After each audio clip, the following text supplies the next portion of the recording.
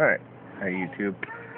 Today, I just found out that my bike is so rusted that I pretty much just have to replace the whole damn engine. Because, look what I found out.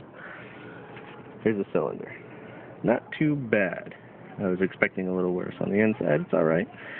But then, the crank and all that sort of shit, look at that. There's the piston. Yeah, look at all that shit. My God, no wonder why it wouldn't kick. Yeah, oh man, I don't even know what to say to that. I really don't. The piston's fine. The piston was like brand new. So hopefully you've seen my other videos and finally worked up to this point. So, should I take it apart and clean it, or just replace it? Spend lots and lots of hours and a little bit of money replacing parts, or just buy a whole new engine for about $500 or $800 because I don't even feel like dealing with this shit.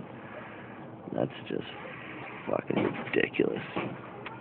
I mean, it looks like it's all surface rust though, but I don't even know. I don't know. Give me some feedback, guys, because I want to get this fixed as soon as possible. Come on now.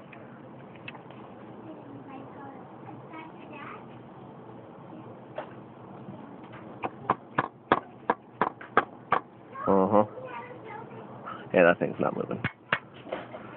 That's just ridiculous. So, give me some feedback. That's just fucking ridiculous. Look at that shit.